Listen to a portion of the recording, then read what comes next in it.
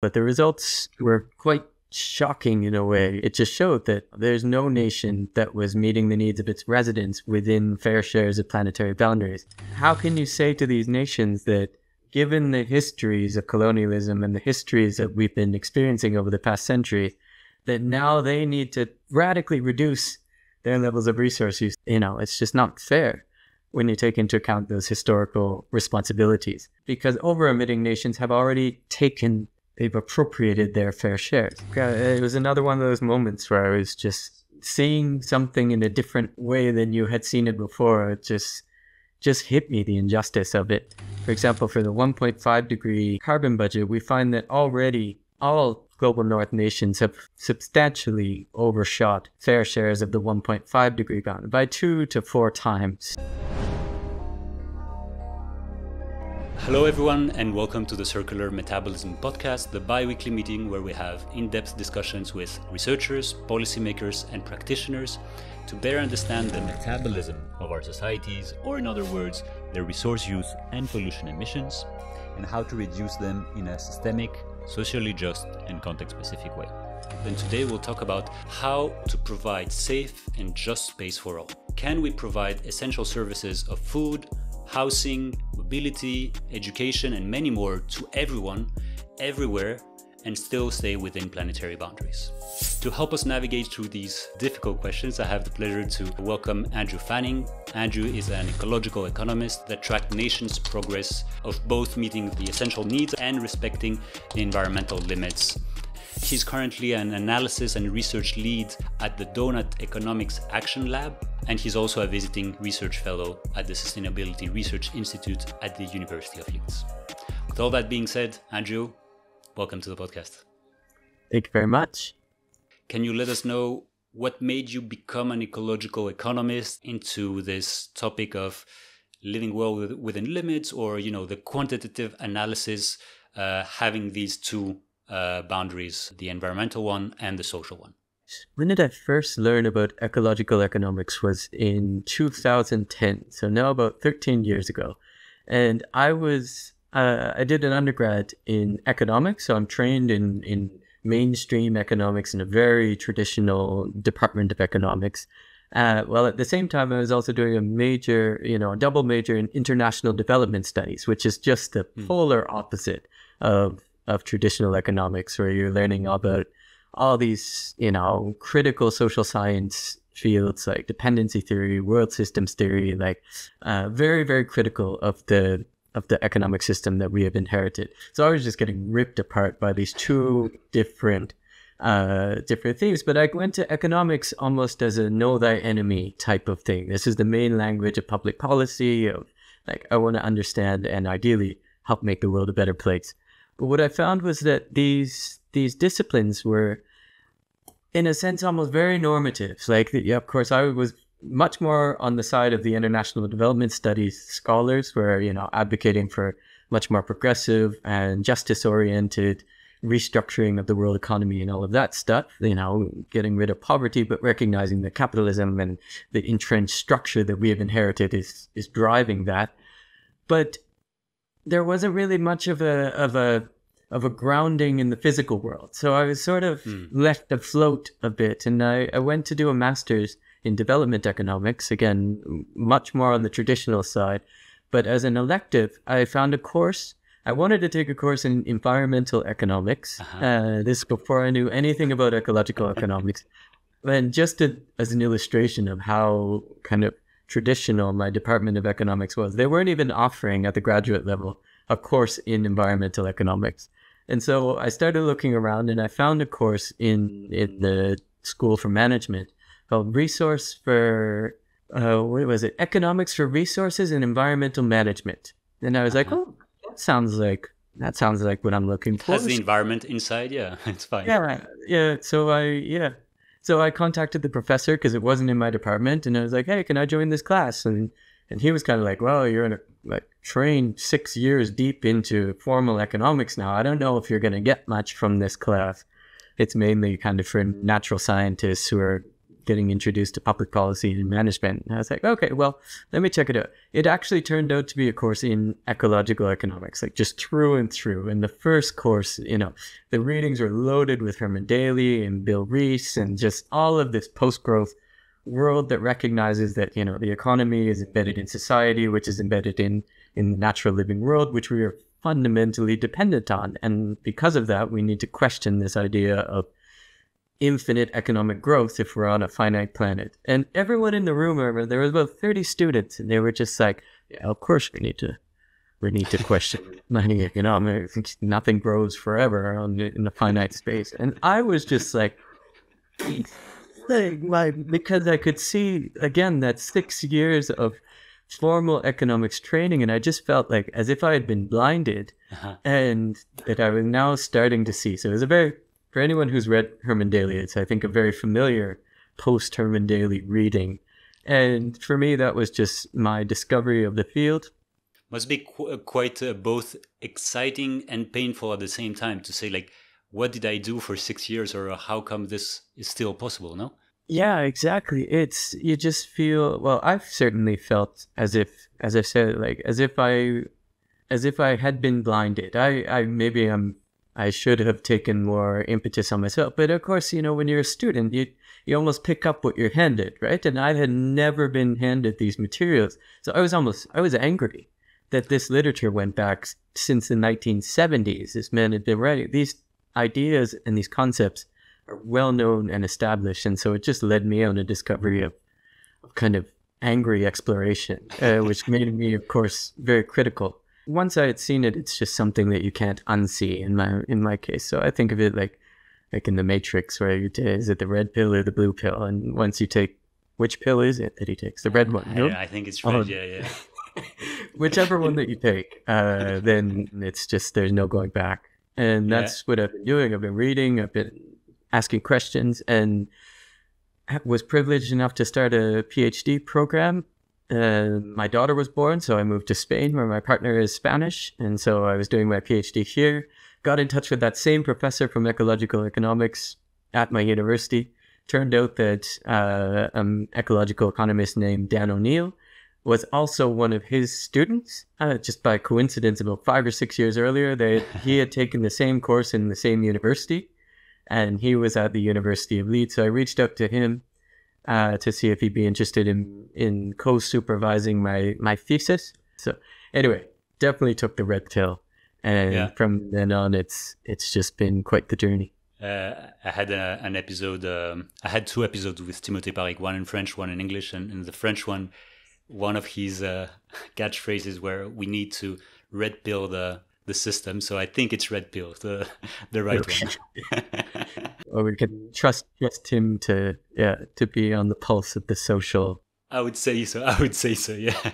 So you went and quantified a number of elements, so both biophysical characteristics and social characteristics of nations for your PhD and then onwards.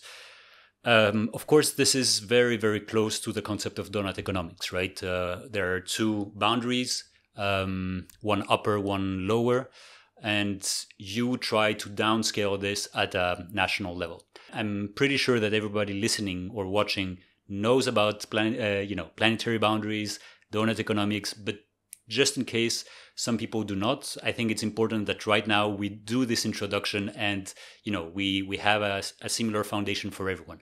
Can you tell us a bit what are Doughnut economics and what you did after that? We're going to go into the downscaling of that. Yeah, sure.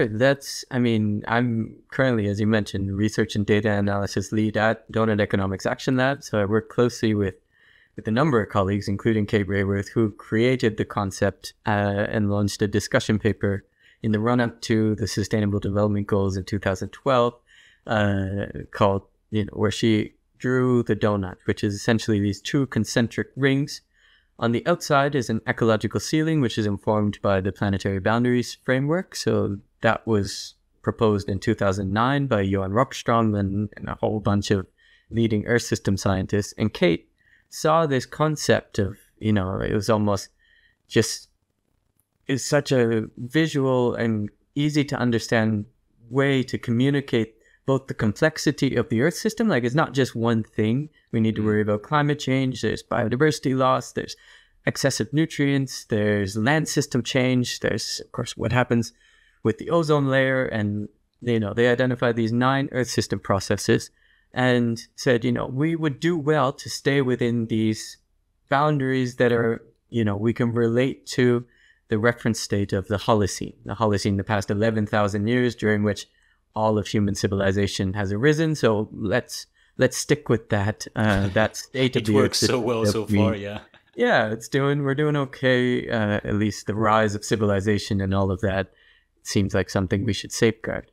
And at the same time, that doesn't tell us much about what it means to meet the needs of all people. And so what Kate did was essentially draw a social foundation inside the ecological ceiling, making a donut-shaped space. And the social foundation is, with the things that people's need, their life's essentials around food and health and education and sanitation and water, and not just, physical subsistence, but also social equity and gender equality and political voice and so on and so on. And she made the argument that, of course, we need to keep resource use within the, an acceptable level below the ecological ceiling, but people also have fundamental needs which they need resources in order to achieve. So we need to be above the social foundation. And that safe and just space, which is made up by the donut, is essentially what that's meant to show. And as a visual, it's really, really powerful because, again, you take all these different things that we tend to have this reductionist mind, like I work in food, I work in climate, I work in education, but that's fine because, people need, if you just take on everything all the time, it's just too much. So, but what the donut is really helpful for, I think, is to provide that holistic tapestry almost, or it shows the goal that we want to be meeting the needs of all people within the means of the living planet. And of course, there's different things that we need to focus on, but let's not lose sight of the whole picture. So that to me is the donut. Yeah. As you say, this is very easily understood. It's a bit like a compass for where we should be heading. But of course, at a global level, a bit like the planetary boundaries, they enable us to kind of get a pulse of the situation, but they remain a bit too macro, right? They don't enable us to see, okay, so what do we do now? We know we need to reduce or increase, right? But where, how, and all of that. And that's where you come in as well, and you increase the sample size by downscaling it, right? There we start, getting something out of it. We start to compare, we start to understand, okay, perhaps there are different ways to get to the same results. What is the right way? Asking, different questions. I think one is the vision, and now you start implementing that vision or understanding why and stuff like that. So what happened there? You just try to, what was the impetus behind it? Perhaps I'm putting words in your mouth, but what was the idea when you wanted to downscale the donut? Pretty much the motivation was that when you look at this global picture, you very quickly, if you're starting to think about, okay, what do I do now? You're just missing some very important context. So you're not able to say, most critically, just at a very high level, like we already know that some societies, some parts of the world are much more responsible for overshooting planetary boundaries. Like that ecological crisis that we're facing has been driven overwhelmingly by the wealthiest parts of the world, and within wealthy nations, even by the wealthiest within those as well. So that's one piece that we know is that's not captured when in this global picture of like humanity, as if humanity is a single entity, when we know that that's not the case.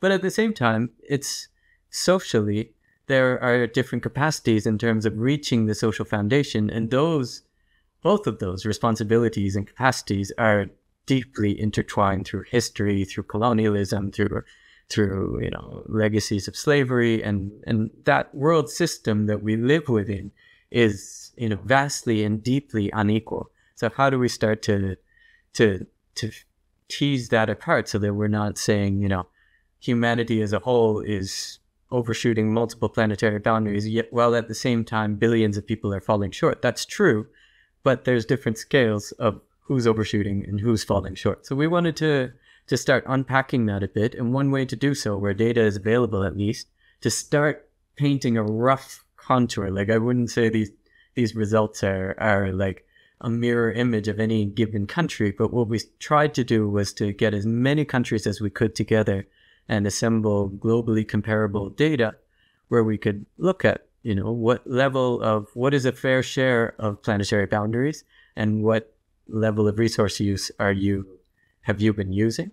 And at the same time, if we define a minimum social threshold, like a minimum decent standard quality of life, at least on an international basis, then how are different nations doing across with that? That was essentially the project that we set out for ourselves. We ended up starting in 2015 and just kind of being like, well, this will be easy. Of course. We published the study in 2018, so it took us a little while to come out with something, and it was surprisingly more difficult than I would have thought. But the results were quite shocking in a way, because it just showed that there's no nation that was meeting the needs of its residents within fair shares of planetary boundaries, but that there were different pathways almost, the reasons that was taking place. This is, when reading this study and having this, so a good life for all within planetary boundaries, it's quite shocking when you arrive at this conclusion. No countries meet the basic needs of its citizens at a globally sustainable level. This is really gut-wrenching. I mean, it is like a visceral reaction based on that. But of course, as you say, this is a tapestry of some either transgress too many physical boundaries while achieving a number of social thresholds, whereas others do not manage to fulfill these social thresholds, but do not transgress biophysical boundaries. So the story there is very rich. How do you say what is just for each country? How do you downscale the planetary boundary? Is it just a per capita? Is there something more? And we're going to go afterwards with responsibility and cumulative emissions. But at this stage, for this study, was it just scaled down by population? Yeah, for the most part. Well, in that first study, it was literally annual per capita equivalent. So we took, for those planetary boundaries where you could downscale them to equivalent units, or we did a conversion. So say for climate change, the planetary boundary is expressed as 350 parts per million CO2, which of course is a concentration, but nations, emit carbon over a period of time. So we converted the concentration of parts per million into equivalent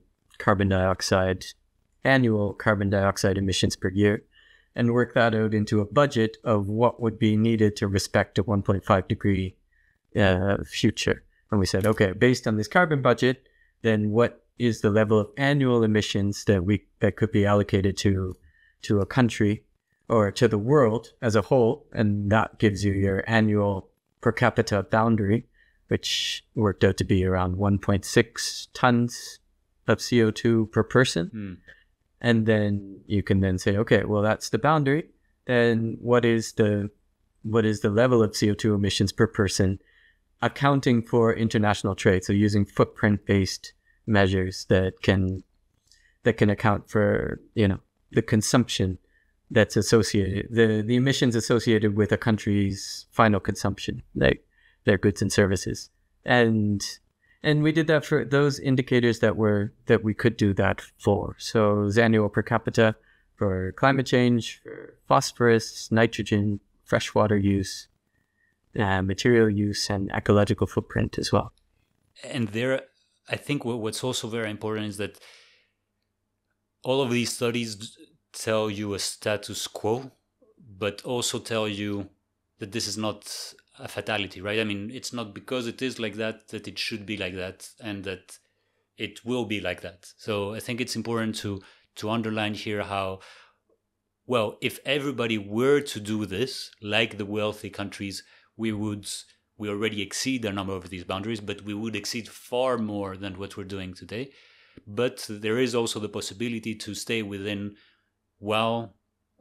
satisfying basic needs, or what are some of the insights there? I mean, definitely, for sure. When you look at any empirical data, it's showing you like a biased view, because we know that we live in a deeply unequal and unjust world, and so if we're working to transform that, then it's almost a double-edged sword of using empirical data to draw conclusions, because we already know the world that we have is in need of transformation.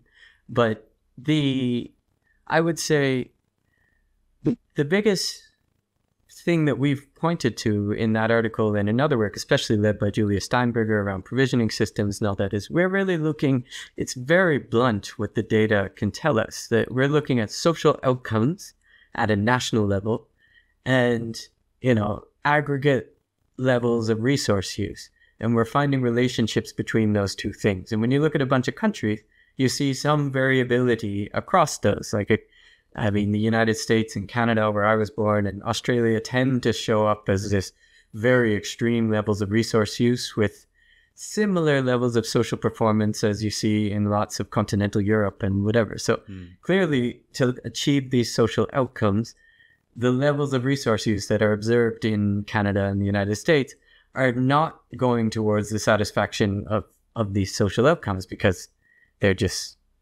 unrelated beyond a certain level.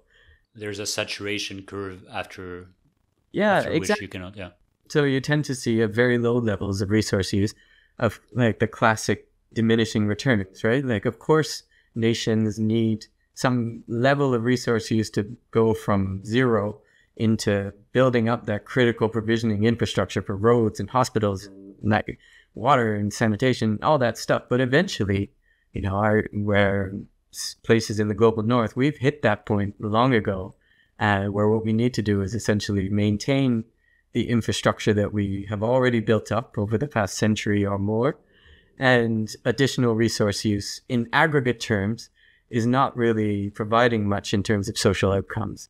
And so these relationships, they don't really tell us anything about the systems that are provisioning that are actually generating the outcomes. And that's what Julia in particular, her research project around living well within limits, and their research project together with Yorgos Kallis and Jason Hickel are also starting to unpack. It says, okay, how can we understand this variability and start finding those levers and those points where we can achieve high levels of social outcomes without, with as low as possible levels of resource use. We can expand a bit on your analysis. So you did 2 other studies, let's say after that went and gave a more spatial, or let's say temporal dynamic, but also international dynamic, so between countries. So there was the other study I wanted to discuss, which was the social shortfall and ecological overshoot of nations, where there you took more or less the same data set and you expanded over time. So it was 23 years or so of dynamics. And I think it's important to, when you don't manage to make a causal relationship to such a complicated element, right? I mean, have social outcomes and physical boundaries and make a causal relationship is extremely difficult or impossible to do. So you try to enrich it, right? You try to understand the dynamics over time between countries and stuff like that. So if we do it over time, you also found that countries tend to go to transgress, if I remember correctly, faster the planetary boundaries than achieving their social foundation. So something like that, right? Yeah, that was what we found. I mean, it was quite intentional, trying to build on the first study as much as we could, with saying, okay, let's try and find as similar to the indicators as possible, or the exact same ones, except explore what it could look like over time. Because the number one question we received when presenting that first study, which is for a single year, was, just like, okay, but is anyone heading towards it? Like, what's the directionality here? Are we all moving away? And I, that was the immediate next next thing to explore. And so we picked it up, and effectively we found that trajectory that you just described. It was almost that we tended to see nations, well, three different groups of countries. Two of them didn't really move much at all over the period from 1992 to 2015, which is our analysis period.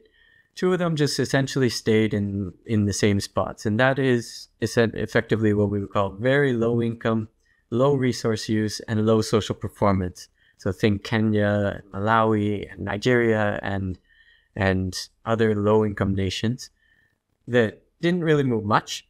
Other high income nations, if you think of, when I say move much, I'm talking about like the extent to which they transgress boundaries. So like the number of boundaries that are transgressed, or that the social thresholds that are achieved. And if you look at that, if you say, hey, let's look at these 6 biophysical boundaries, how many have you transgressed? Yes or no? And we find one group of high income, high resource using nations that didn't really change because they were already transgressing all the boundaries and achieving as many social indicators over the period as well. And then you have this third group of middle income and low income emerging economies that did show some change, but they tended to be overshooting planetary boundaries faster than they were achieving social improvement. So we kind of saw them moving along. If you think of, I always think of things in charts. So if you think of it like a chart, then it's almost like moving along the bottom of that chart, transgressing more and more boundaries before starting to achieve more social outcomes. And that was, also not exactly the picture that we wanted to see. Of course, yeah. Yeah. But again, that variability does come out. And one country that consistently comes out in this study and in many others is Costa Rica, that consistently, comes out of the data as a nation that is transforming resources into the satisfaction of human needs more effectively than any other nation. Like they're really kind of the closest to living within the donut of any country that we've found. And so I take some hope from that because, of course, every country has its own context and its own challenges, but there's arguably much more that the international community could do to support Costa Rica, and also as a nation that Costa Rica itself could organize in order to be even more effectively if we actually put our minds to trying this. Yeah, it's interesting indeed, this dynamic, of course. I mean, it's very hard to accept yet another gut-wrenching result, to see that we need this launching phase before we yield the results. Of course, once again, this is currently how it's made. It doesn't tell us much about how we could do things. It's really just the trajectory of, modernization theory, industrialization based on economic growth is like, all of these critiques of the economic system are almost present in that picture, because there's the idea that we can, you need growth, and if you sacrifice your environment and your production and all of this and dirty up your nation, and once you're rich enough, you can clean it up again, kind of idea. And to an extent, of course, some very low income nations, as I said, do need to build up that productive capacity, but not just production for its own sake. It should be production towards meeting essential needs. And that's not what the world system that was geared up to do with export substitution and, the other many challenges around globalization and all of that. But I think that it's evident in the data that this is the trajectory that has effectively been given as a recipe to many of these countries of the world. And so we shouldn't expect, if we're aiming to transform, that recipe would serve our purposes today. Yeah, and I can imagine it must feel a bit uncomfortable that other people use your findings to justify green growth and stuff like that, because it's demonstrated that's how we have always done. We just need to wait for a couple of decades and everything will be fine. So I think it must be quite hard to produce results and kind of know what they mean, because you have the subtlety and the nuance of what it really means. And also given, if we didn't had the urgency, the climate and the social urgency, we could say, okay, let's wait out a couple of decades, and perhaps, smoothly things would go our way. But of course, that's the crux, right? The time. Yeah, yeah. So again, I tend to think in terms of those charts that if you think of like that diminishing returns chart, I think that a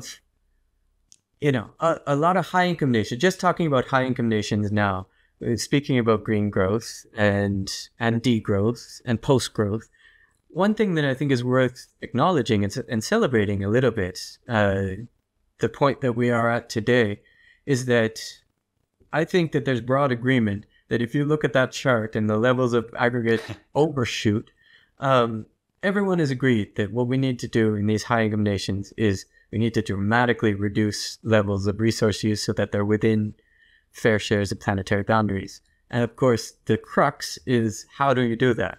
And is continued economic growth in aggregate terms the way to do so? So I think that, but at least recognizing that green growth, degrowth, and post-growth, we're all more or less aligned on that goal.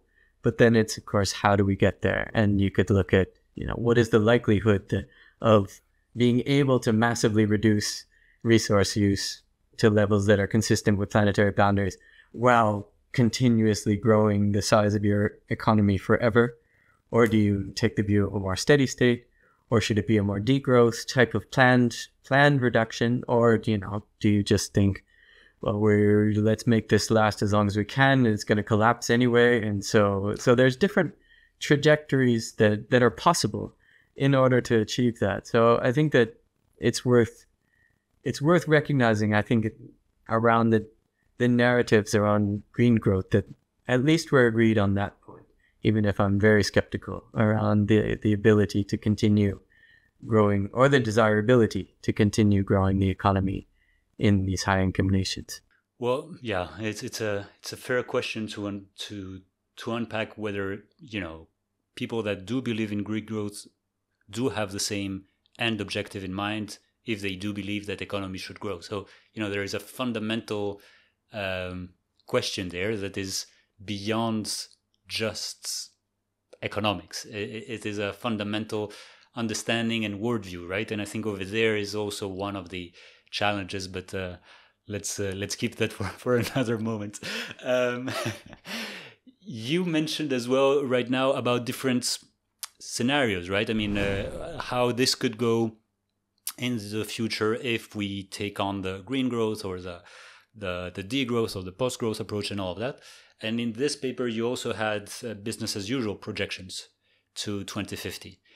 And they tell us, they give us very good insights about the sheer scale, both in speed and, in magnitude of the transformation that needs to be carried out, right? Yeah, and I think these definitely need to come with the caveat that has already been mentioned, right? Is that that when you project forwards based on historical trends, then you're only going to see, a tiny window of what is possible, right? Because you're looking at what is, not what could be. And of course, when you do that, what we find was that essentially things get worse ecologically, and there's insufficient advances in social performance. So I would say that the social projections were a bit more surprising to me, like that, because I continually approach this work, because maybe I'm too much of a hopeless, eternal optimist, but I'm like, maybe there'll be some of these indicators where if we look ahead to 2050 and based on the past 25 years of advances, that if we continue along on this rate, then most of the world, or a large proportion of the world, would actually achieve the minimum thresholds that we've defined. And for some, that's true in the rolling out of access to electricity. Of course, that doesn't say anything about reliability of that electricity, but there's a couple indicators that were showing, as almost all nations in the world, if we continue along, assuming that ecological breakdown and climate crisis and all of that don't have any impact on, like, we just looked at each of these indicators by themselves, right? We didn't look at any interactions across. So on the one hand, I see these projections both socially and ecologically as, you could see it either way, really. It's like, could be seen as optimistic because we're not taking into account the fact that the climate and these changes that climate science is showing, if we continue along this path in terms of losses and damages and storms, and droughts and floods. So we're not taking those into account. So how could you expect that energy provisioning would remain the same? But at the same time, it could also be seen as pessimistic because it's assuming that the types of policies that green growth and post-growth and deep growth advocates are pushing for and that we know are needed, we're assuming that those don't occur. And so that's also it just gives a tiny, again, as I picture it like a window of what's possible. Yeah, I'm also wondering, of course, in terms of research, I'm also an optimist, but imagine if we could have this study carried out for 100, 200, 300 years in the past.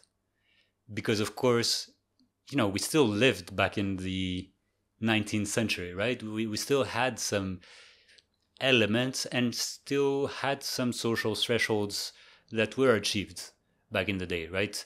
So what happened? When did it happen? How this was also combined with political and technological innovations or configurations or constellations? That would be, of course, the great revelation, because in 20 years you can't really understand the relationship of how one grows with the other.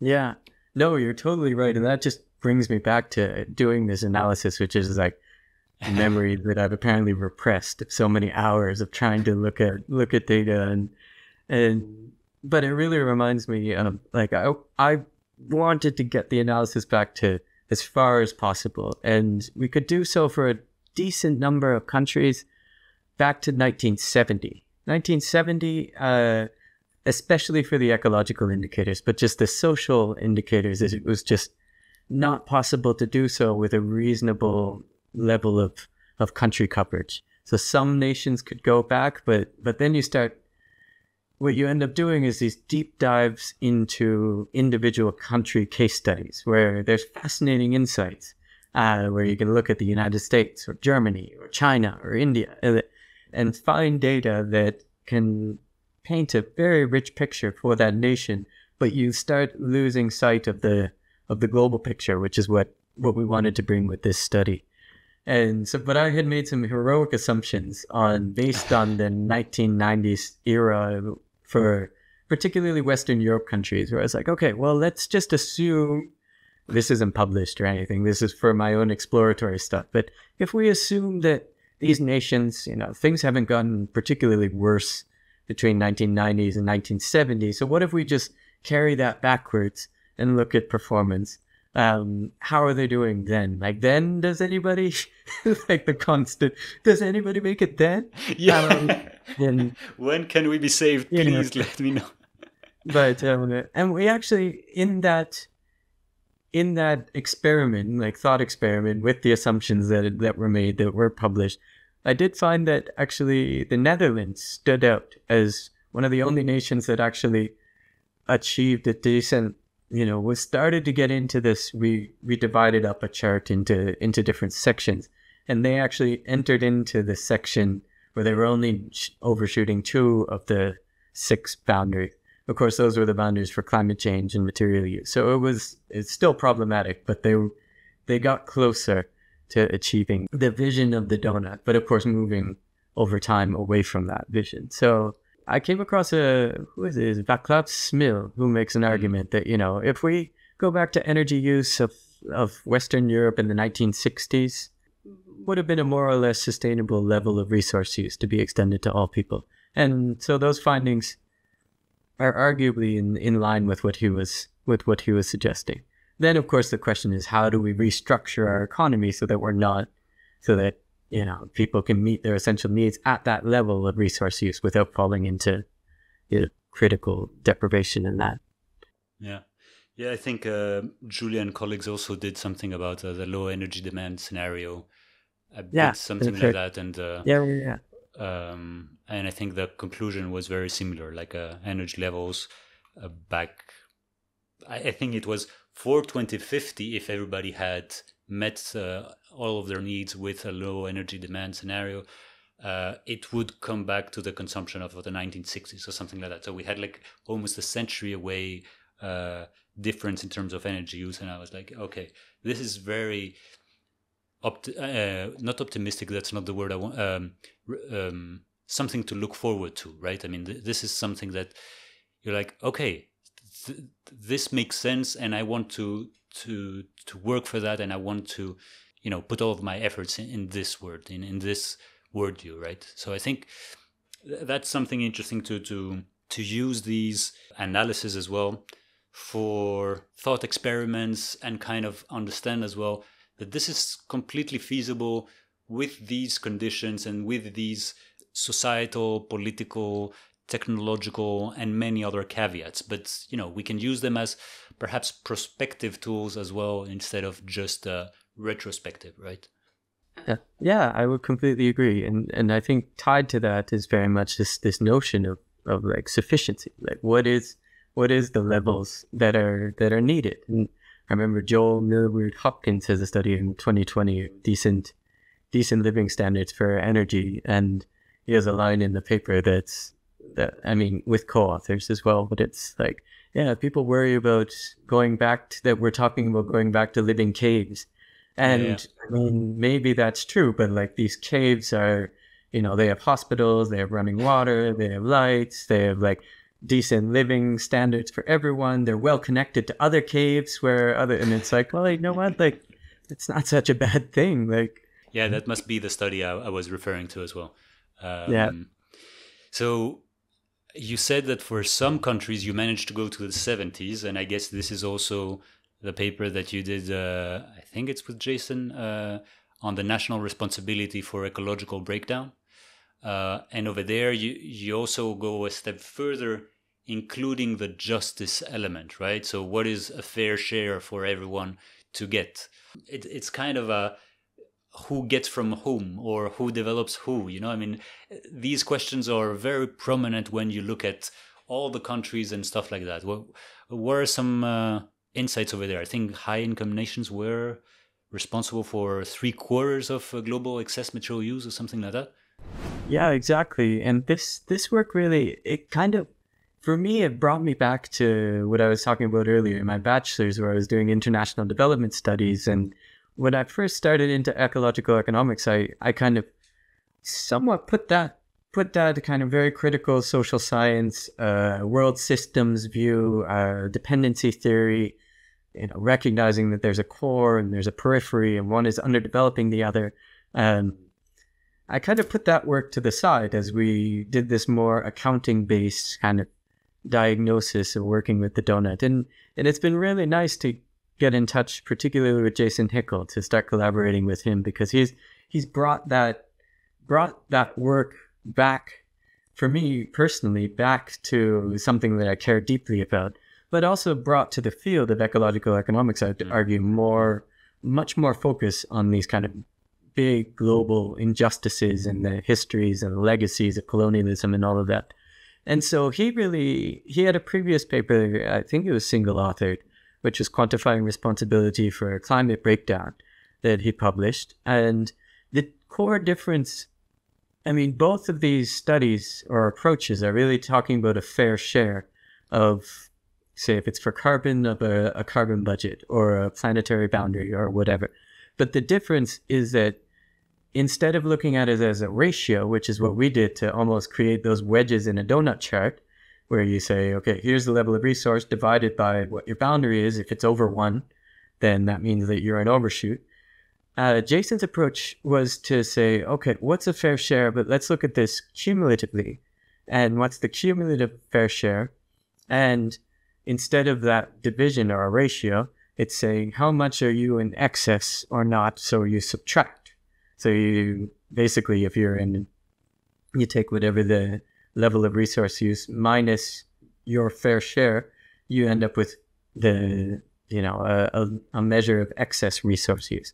And the thing about that difference is, instead of it being a unitless like ratio, then it's still in the units that you're working with, and you can actually add up all of the excess emissions across all countries, and you end up with a total excess emissions. And then you can start saying, okay, well, who's responsible? Because you actually have the units to say, well, the United States is responsible for 40% of the total excess emissions that we observe, or 74% is the US and the UK and the EU, and so on. So I think that it's a very, very powerful approach as framed, to start allocating responsibilities for ecological and climate breakdown that we're living through. Yeah, of course. And with in the latest COP, there was this loss and damages component that they wanted to add. And I think at a certain point, there's not going to be a successful ecological transition if we do not address this, right? Or it's going to be a new form of colonialism in some way or another. Yeah, I mean, I saw that in particular. So we did the work with the resource use, the national responsibility for ecological breakdown afterwards, which was almost a companion piece to the climate breakdown one that Jason had run by himself, because of course it's not just carbon emissions. We know that resource use is driving ecological crises that are, even if we clean up the climate, if we're still wedded to, well, clean up, even if we transform to a low carbon economy, if we're still wedded to this idea of economic growth and continual expansion, then we're going to run into the same issues, just with different biophysical processes. Now it's not carbon or the climate, but now it's biodiversity loss and so on. And so what did we do? In the second study, because I had come across Jason's quantifying national responsibility for climate breakdown, I thought that was a better approach than what we did in the first National Doughnuts one. So in the first national analysis, we converted it to an annual per capita value, as I mentioned, like 1.6 tons per person per year. But the problem with that is, of course, like, that sounds very ambitious for those of us who are sitting in the global north, who have any understanding of the level of emissions that we currently have, especially like Canada or the United States, going from 16 tons per person per year to 1.6 tons per person per year is, a very, very ambitious thing to say to someone. And people go, wow, okay. But of course, what it doesn't give you anything to be able to say is to the people in Kenya or the people in Malaysia, or who say it's Malaysia, where emissions, I don't know the exact numbers right now, but say it's 3 tons per capita. How can you say to these nations that, given the histories of colonialism and the histories that we've been experiencing over the past century, that now they need to radically reduce their levels of resource use down to 1.6 tons? So it's just not fair when you take into account those historical responsibilities. So I really wanted to bring that into the National Doughnuts one. And the only indicator I was able to do so was for the climate change indicator. So in the Social Shortfall and Ecological Overshoot of Nations paper, we actually brought in that approach of doing cumulative historical responsibilities. But when you do that, I've replicated the analysis that Jason did, and I created some different charts because I'm always looking at different ways to see the data. So he had this really typical, what are those charts called when they're different squares? Tree maps, or no, how are they called? Yeah, it's like a total. Anyway, it represents the space, and then each nation's gets a certain size based on the proportion of that total. And of course, you end up with the United States getting a big square, and the UK and the EU, and so he had that visual representation, which is like, okay, that makes the point. But I looked at it over time, and I was just struck. It was another one of those moments where I was just seeing something in a different way than you had seen it before. It just hit me, the injustice of it, and of how much was being appropriated by over emitters, essentially. And so I was struck by that.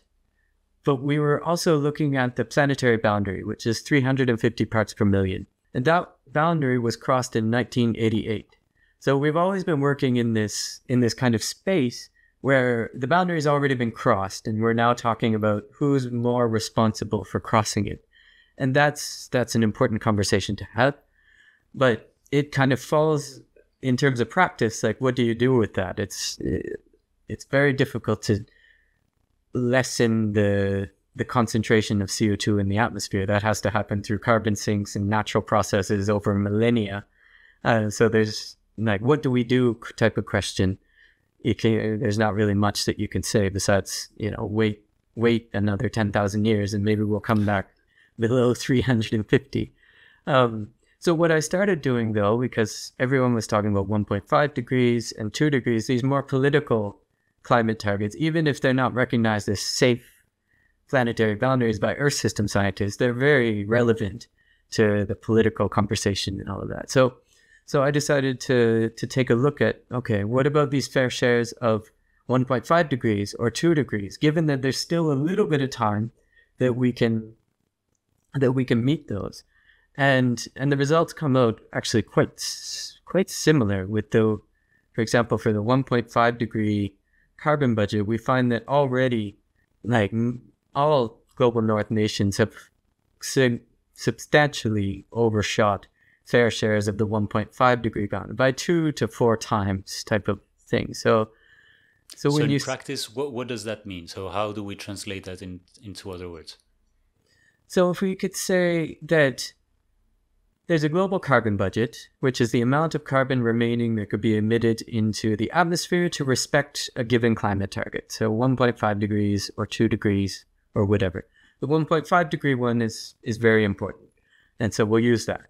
And if you look cumulatively, historically, from 1960 to respecting the climate budget of 1.5 degrees, it's about 1.8 trillion tons of carbon dioxide. And you say, okay, 1.8 trillion tons of carbon dioxide can be emitted, taking into account what has already been emitted and what's left.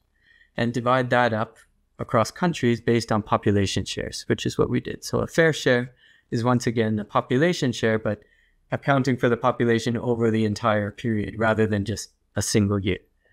And when you do that, you can say, okay, each nation has a fair share of this global carbon budget of 1.5 degrees, and we can compare that, again, subtracting a fair share by cumulative emissions, and that will give, how much this nation is over or under their fair share. And we found that when you do that, I guess the most surprising thing for me was to find just how far beyond those fair shares of what I thought we still had kind of some space for. When you looked at the over-emitting nations, like they were crossed. We started in 1960. The US, I think, was crossed before 1970. They had crossed their fair share and just basically everything since then has been has been over-emitting beyond, has been in excess. But now if we want to respect 1.5 degrees, because that's what's needed to avoid the worst impacts of climate change, then we're effectively saying to low-emitting nations who have not used up their fair shares, that they need to, mitigate their levels of emissions far more rapidly than would otherwise be required, because over-emitting nations have already they've appropriated their fair shares.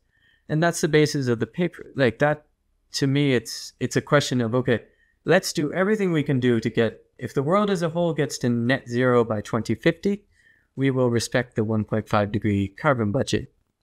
But there are over-emitting countries and lower-emitting countries.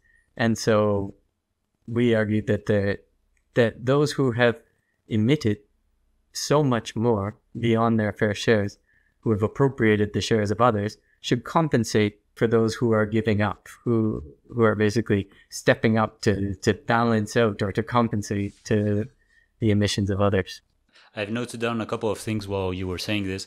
First of all, it's the current response is as if, it's too bad luck. You were late to the party. You don't get to emit anymore. That would be the simple way to put things. The real way to put things is, over centuries we took everything you had, and now that we have taken everything, you cannot emit anymore to just meet basic needs. And you need to do all of the effort, whereas we had a huge party over centuries. Yeah. And anyone in this situation would just say, yeah, right. Okay, well, clearly I can't trust you I can't count on you for anything. And I'm going to figure things out for myself, because this international community is just an exploitative kind of racket. And I think that there's some truth to that. So essentially what comes out very clearly is that what China does, because of the growth pathway over the past decades, whether or not they change to net zero or not, will be very consequential to the overall picture. And India as well, to an extent, but they're just so far, they've used so little of their fair share that actually it's nowhere near the level. So what we find is that China, if it continues along a business as usual pathway, will likely cross its fair share and start shooting beyond it as an over-emitting country within the next 10 years or so. And of course, that would be catastrophic for climate stability, because we're talking very, very large amounts of emissions. So I think that the thing to say to countries like China or emerging economies is that, yes, we are asking you to effectively slow down and not follow the development pathway that every nation has done before them, and which has garnered success and wealth and accumulation. So don't do that. But in return, we are willing to compensate you for this. So it's kind of, to me, I think it's maybe overly hopeful for everything. And of course, it's naive and it's going to be incredibly difficult politically. But I think that it's potentially a way to reach a consensus around 1.5 degree warmer future. Yeah, we'll get into the compensation part of the atmospheric appropriation. Just a last note I had, when you did this fair share, you also said you started in the 60s or 70s. If we had done the same exercise starting in the beginning of the century, perhaps the US might have overshot even earlier or something like that, right? The longer we stretch, I guess, the cumulative emissions, the longer, the bigger the responsibility and the overshoot, or the earlier the overshoot would be for countries like England or France or something like that, I can imagine.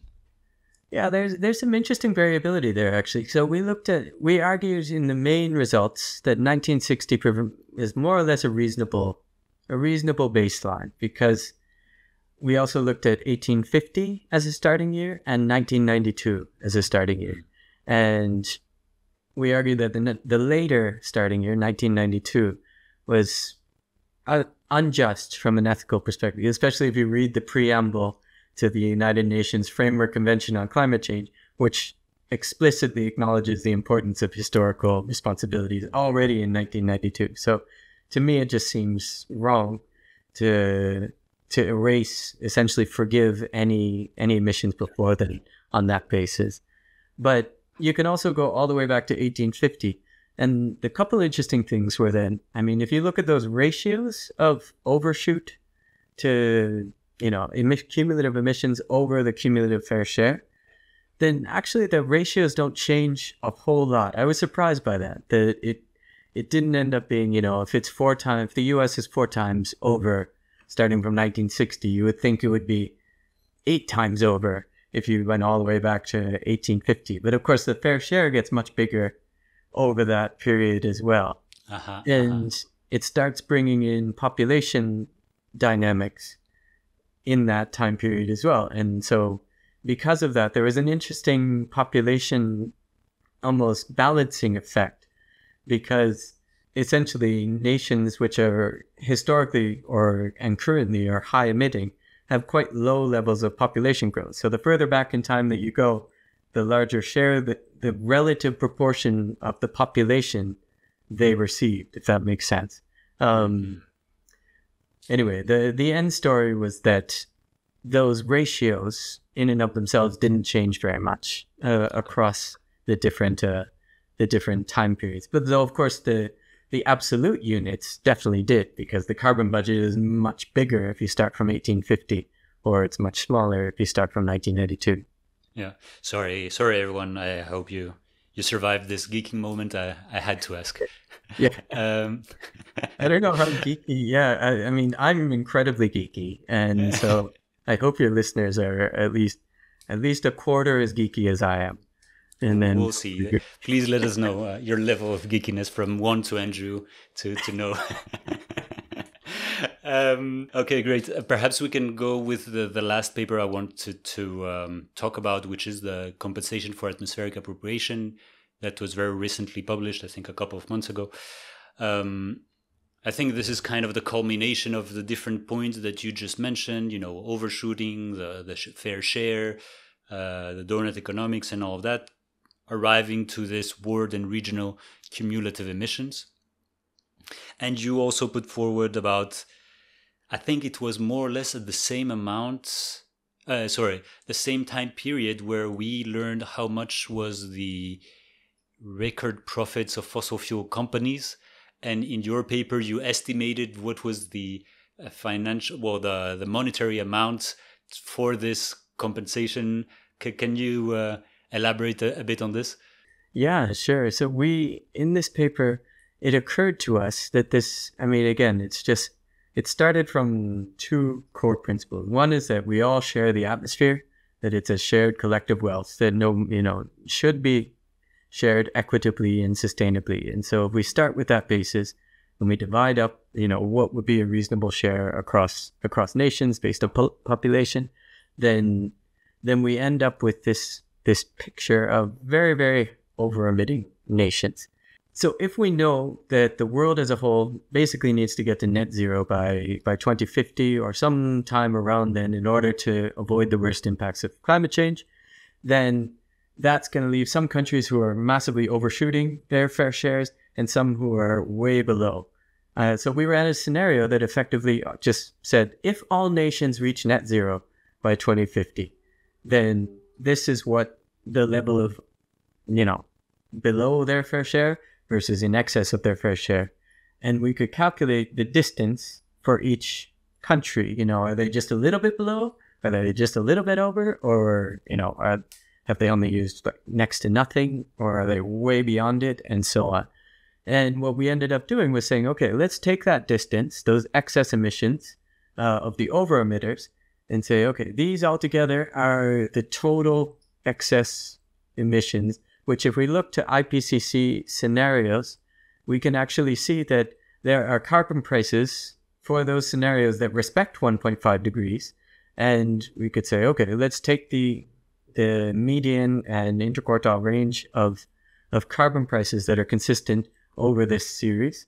And we can just, value in monetary terms, excess emissions by saying, okay, if the world does follow this 1.5 degree pathway, this is what IPCC scenarios suggest carbon prices would look like. And so we did that, and we ended up with a figure around $192 trillion between 2020 and 2050, which works out to around, almost $7 trillion per year. And the next stage of the analysis then says, okay, this is the value of the excess emissions. And what we did was just allocate those to undershooting nations based on the proportion of, undershoot, whether what I said before, like, are they just a little bit under? Like, what is the actual value of emissions between their fair share and how much they're under? And allocate funds based on that amount that they're essentially giving up. And so when we did that, it ends up being, some 57 trillion goes to India. It's some very, very large large quantities. But again, I would argue it seems like a potential way to acknowledge the responsibility for getting into this climate mess in a way that will, at the same time, I guess what I should note, these funding amounts are just to acknowledge the loss of fair shares. This doesn't even get into the additional costs of what it would mean to reach net zero or to adapt to a 1.5 degree warmer world. So we position them as, that these are additional compensation values. Yeah, the net minimum. And what was funny, so you mentioned 7 trillions per year for the compensation, and right around this time there was, I think, a Guardian or whatever article that said that this was the profits of fossil fuel companies for that year, and it was more or less equal for the same year. And you're right. I don't know if you remember that, but it was So I think I did, and I think I just tend to block out those statistics in my brain. So I'm just too unfair. But that's terrible. Yeah. But also how feasible this is, right? I think we always need to make it more, I don't know if it's optimistic, but realistic, that, these type of amounts that seem to be ungodly, they're made by profits by a bunch of companies. So the money does exist, and this could happen, right? Exactly. No, you're right. That's a great point. That's a great point to bring. And we also looked at, these values in terms of percentages of GDP. So if you translate those into an annual percent of GDP, of course, in the high emitting, bloated economies of the global north, the percentage of compensation is, it's not small. I think in the US, it's around 10% of annual GDP would be in compensation values. But if you look to Sub-Saharan Africa or India, we looked at Sub-Saharan Africa, I think it was more than 100% of GDP is what they would be entitled to receive in this scenario. And similarly in India, it's something like 70% of annual GDP. So these are transformative like receipts. It's just such a difference compared to the actual everyday negotiations at the UNFCCC, where of course lots of this adaptation fund was promised. When was it? In 2015, I think the $100 billion for adaptation funding to the lowest income countries, and by 2020, the rich nations didn't meet that goal, and to the extent that they have provided funding, it's often debt related. So these nations are going into debt while at the same time it's getting counted as climate finance. It's just, so I think that there's, very much a need to rebalance this whole conversation, that this isn't charity, these aren't handouts. There's a liability here that needs to be accounted for. I'd like perhaps to finish before I ask you some rather general questions with the concept of provision of systems, provisional systems and provisioning systems, and what is a bit the centerpiece between the two limits, right? The planetary one and the social one. Of course, the empirical studies that you carry out enable us to understand what the shape of things are, what are the dynamics, what would be fair. But ideally, we need to completely shift what is happening today. And that would be, instead of saying, okay, how much our provisioning systems are consuming today, let's flip it on its head. What are the essential needs, and what can we provide to these needs in order to stay within planetary boundaries? How do you see these provisioning systems, and how do you mobilize it, or what are some of your thoughts about this? Yeah, so I think that this is foundational. And again, Julia Steinberger is really had a huge influence on me with this whole, but we proposed it as, Julia in particular, together with Dan O'Neill and Will Lamb, proposed it as this like conceptual intermediary to try to help explain the variability we see empirically. And so it's like, listen, we don't know what this is, but clearly there's something going on that allows Costa Rica to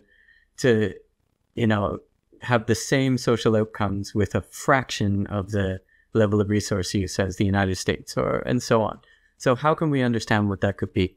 And we proposed it in our first National Doughnut paper as just a black box, essentially. And I tried to do some thinking about it in a subsequent paper called Provisioning Systems for a Good Life Within Planetary Boundaries that brought me into, it was one of those papers that you just end up reading so much. And it was like this very deep, critical social science, anyway, I learned a lot, but at the same time, there's a lot of ontology and epistemology and these hefty what is a concepts. Need? What is essential? Yeah.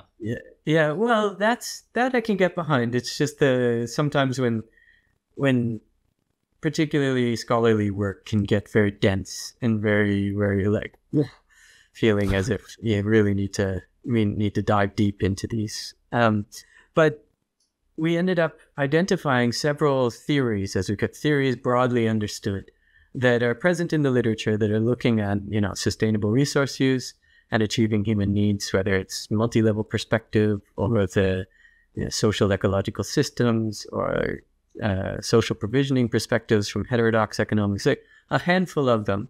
And we found that, none of them are really filling this black box perfectly, but we tried, again, building on Doughnut Economics, because Kate has also done some thinking around the types of economic actors that we should acknowledge and that might take us further towards the doughnut, which is just recognizing that, of course, we have this markets, but there's also the state, there's also our households, there's also commons, and we identified a couple other elements of a provisioning system in trying to pull together a theory of, the material stocks that a place already has and the techniques that are at hand.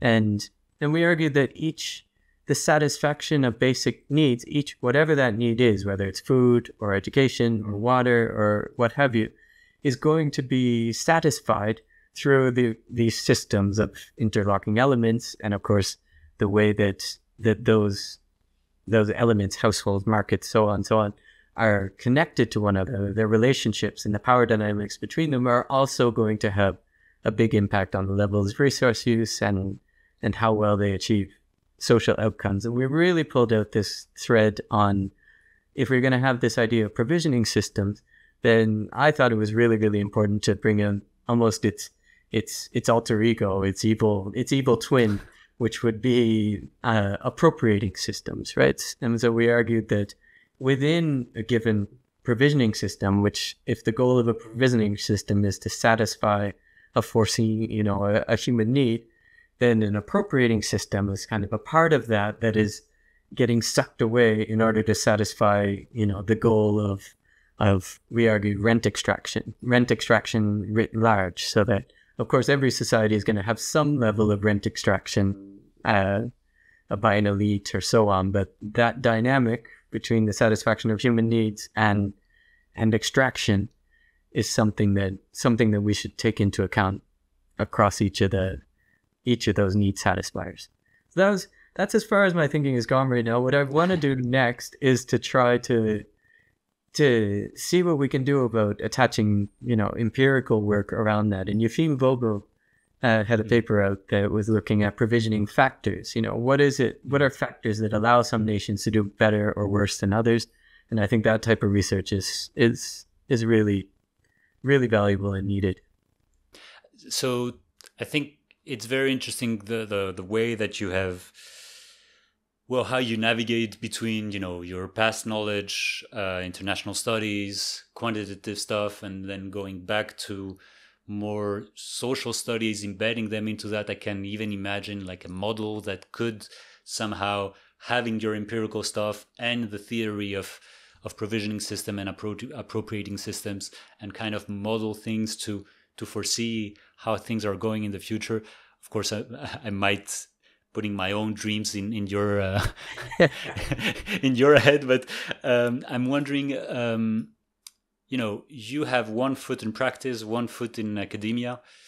On the one hand, you see what needs to be done in practice. On the other, you understand how we also need to change our mental models, our research models, our worldviews.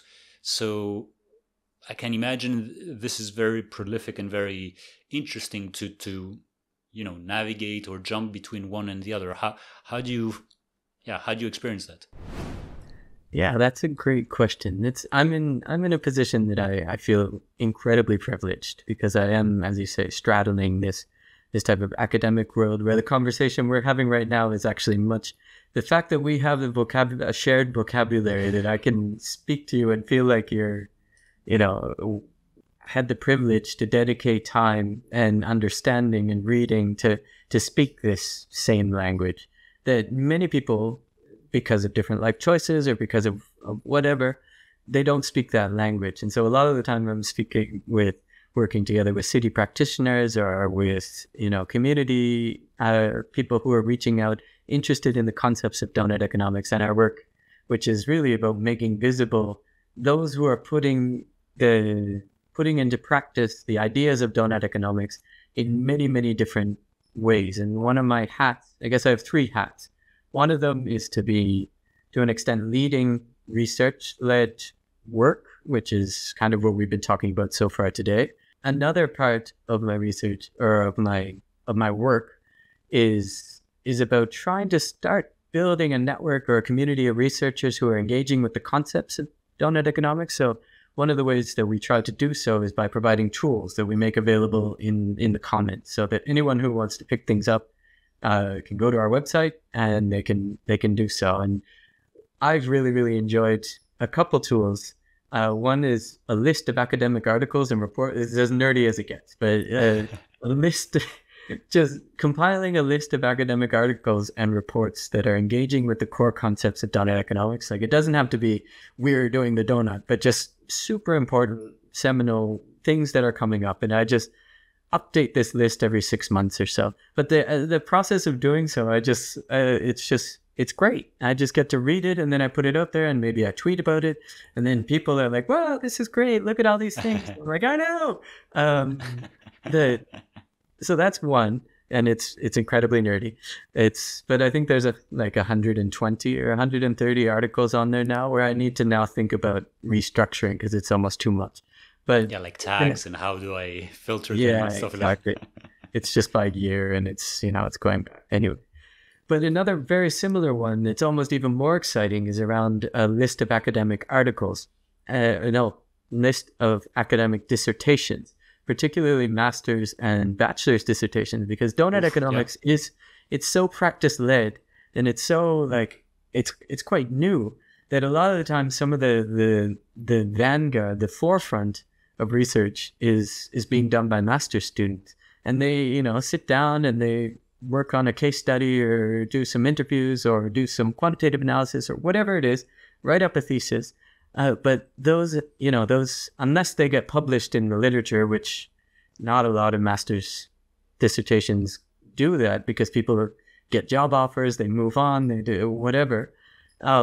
They're very, very dispersed. So I've been putting calls out all the time just to be like, okay, hey, if you do a dissertation, just send it to me. And I add it to this list. And I think I've heard from students already, like prospective students later, can have this resource of like, what have other master students been doing? And they can dive into it. And plus I get to read some very, very interesting work on that. So that's another part of trying to build a network or a community of doughnut economics practitioners, researchers, researcher activists, I guess, if you want to call it that. And then the third part is about like supporting from a technical or data-led perspective, particularly cities or communities or those who are aiming to apply these concepts, working with data in their places. And that's just because oftentimes it's not the skills. They haven't spent 6 years, 10 years diving into these concepts, and it can be a lot. And so I've been really, it's something that I really, really enjoy is trying to distill these concepts, which I have not done well in this conversation. I don't think I've geeked out far too much, But I didn't ask you to, so yeah, don't. yeah, but that's another really, really interesting and to me very impactful work, because you can start bringing in ecological economics concepts and metrics and things, or donut economics, but doing so in just a completely different context. Instead of academics, it comes out as a strategic policy, or as a circular economy policy, or something, or maybe it never gets seen at all, but it's a series of workshops that happen within departments themselves, or the different ways that you can engage is, to me, it's fascinating, and hopefully leads to change and action. Yeah, indeed, hopefully. It would require another episode to dive into cities and to understand how you downscale that to cities and how you have these difficult conversations. Let's park it there. Let's say that we're going to have another discussion on this in the future, because it really is also, how do you land this into territories, into communities? How do you make this operational? These are fundamental questions, which I think we also perhaps lack some distance, from the theory to the actual practice. There is so much to learn and so much to understand that at least I need some distance to understand all of this. I clearly don't have all of the pieces of the puzzle. So let's say that we reconvene and talk about all of this. So just to sum up, I generally ask if you have any particular movie or film or song or anything that you would like to share that might help us, continue in the same vein of our discussion. Did you see anything, or did you learn anything recently that you'd like to share? I recently went back to, and I mean, it's completely true, but it's almost cliche, but I recently went back to Thinking in Systems by Donella Meadows. I was recently looking at the leverage points article, and I found that one of those moments where, I mean, she wrote it after the 1970s, but of course she and Dennis Meadows and Herman Daly and so many of these thinkers thinkers and doers have diagnosed the problems so long ago. So I guess I take inspiration from those who came before, particularly in the 70s and so on. And I guess there's that famous quote that, yeah, everything has already been said before, but since nobody was listening, you have to say it again, or something along those lines. And so that's just a general one, that we shouldn't feel bad as long as we're acknowledging our intellectual ancestors. Then I think these things need saying again and again, and finding interesting ways to do so and show them and tell stories through pictures and words is something that gets me very. So I guess Donella Meadows, I always go back to her.